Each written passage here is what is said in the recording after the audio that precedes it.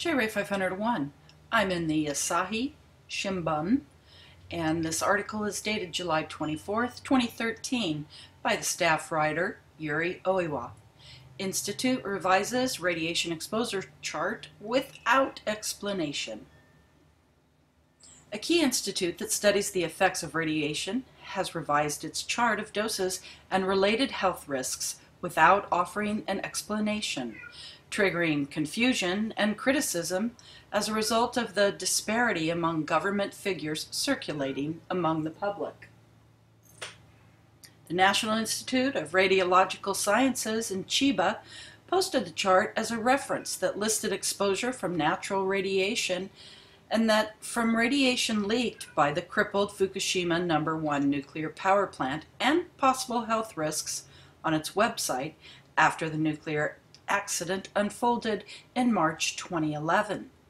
In April 2012, the NIRS deleted a description saying that there were no increased cancer incidences with a radiation dose of 100 millisieverts or less.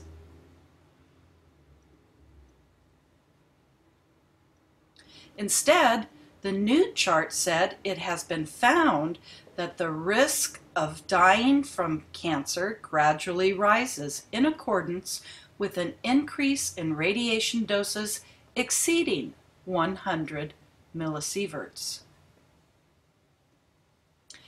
An NIRS official said that the revision was meant to avoid misleading the public.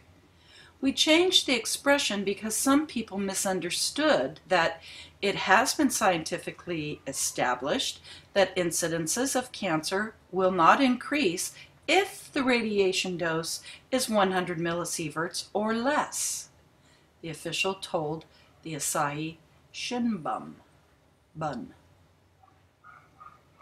When the NIRS revised the chart, however, it gave no explanation for the change and the history of the revision.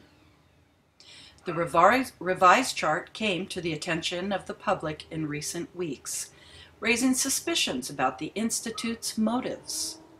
It is outrageous for the NIRS to make the change secretly, and we should inform many people of the change, read one posting on Twitter. Another tweet declared the NIRS has apparently sought to destroy evidence to evade its responsibility when people develop cancer, even with a radiation dose of 100 millisieverts or less. In May 2013, the NIRS also revised upward the annual dose of natural radiation in Japan on the chart from 1.5 millisieverts to 2.1 millisieverts.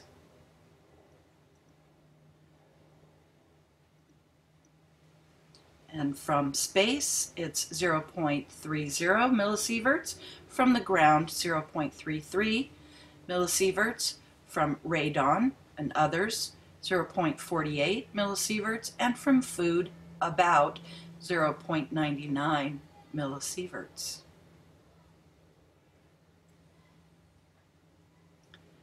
The revised chart came to the attention of the public in recent weeks, raising suspicions about the Institute's motives. No doubt.